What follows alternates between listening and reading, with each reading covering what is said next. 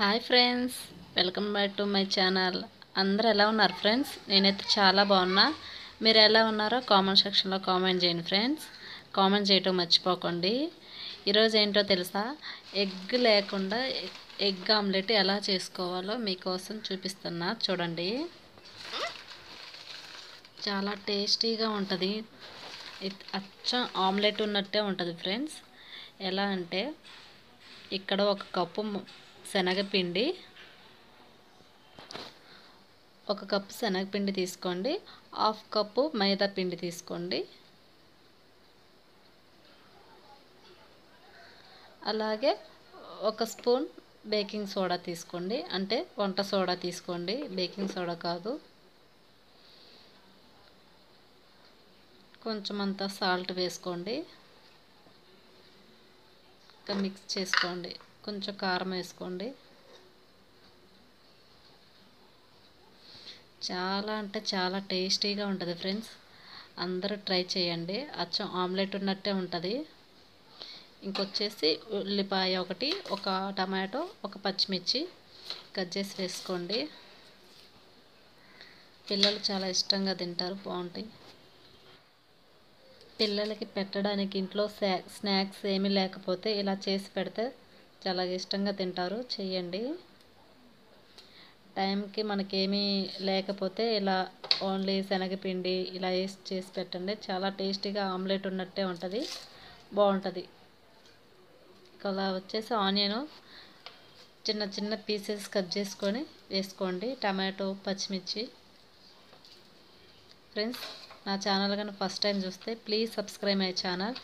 నేను వీడియోస్ ఎప్పుడు అప్లోడ్ చేసిన నోటిఫికేషన్ రావాలండి మీకు. కంపల్సరీగా సబ్స్క్రైబ్ చేసుకోండి.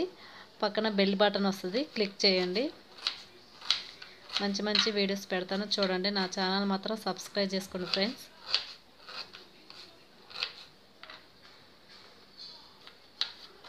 అంతే ఫ్రెండ్స్, మీ సపోర్ట్ ఉండాలని కోరుకుంటున్నా ఫ్రెండ్స్. నాకు ఛానల్ సపోర్ట్ చేయండి ఫ్రెండ్స్. ఇంకొచ్చేసి ఆనియన్స్ సన్న సన్నవి కట్ చేసుకున్నా.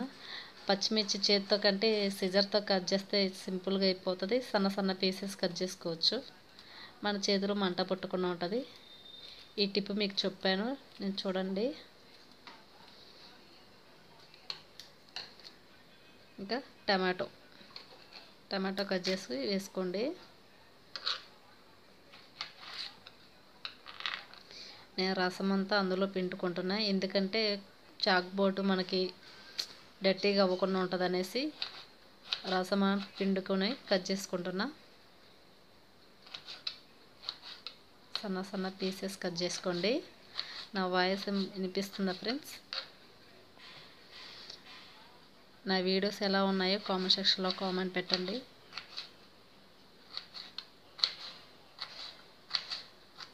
నచ్చితే లైక్ చేయండి, షేర్ చేయండి, కామెంట్ చేయండి ఫ్రెండ్స్. ఇంకొచ్చేసి మిక్స్ చేసుకుంటున్నా.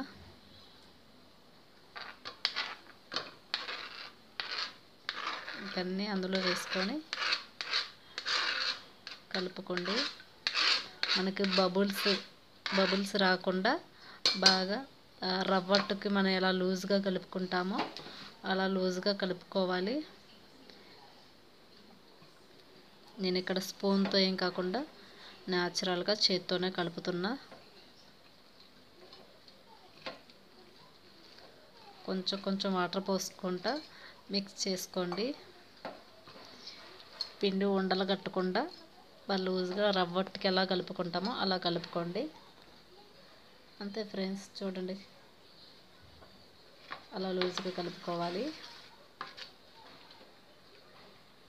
చాలా టేస్టీగా ఉంటుంది ఫ్రెండ్స్.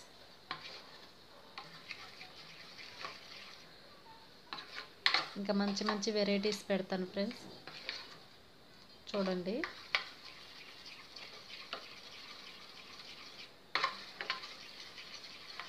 ఇంకా అలా మిక్స్ చేసుకున్నాక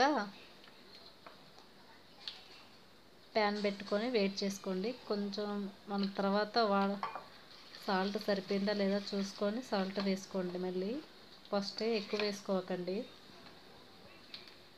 ఇంక ఇందులో మనం కొత్తిమీర అవి యాడ్ చేసుకోవచ్చు. నేనైతే నా దగ్గర లేదనేసి కొత్తిమీర వేయలేదు నేను.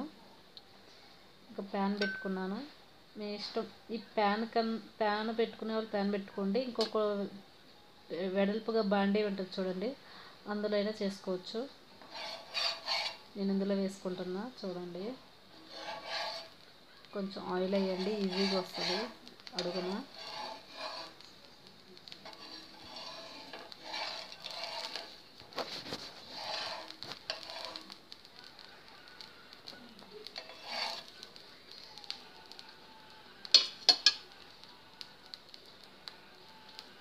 అంతే ఫ్రెండ్స్, చూడండి వేస్తున్నాక.